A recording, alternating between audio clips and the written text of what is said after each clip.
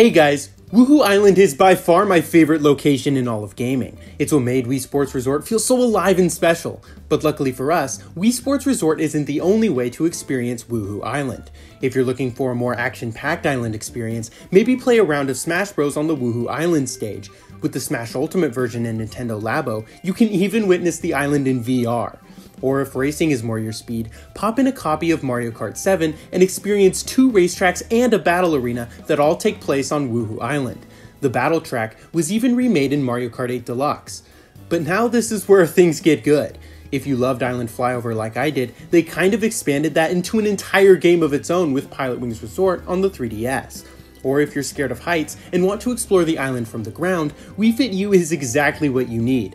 Whether it's jogging, biking, rowing, or even scuba diving, Wii Fit U is by far my favorite way to explore the island. What about you?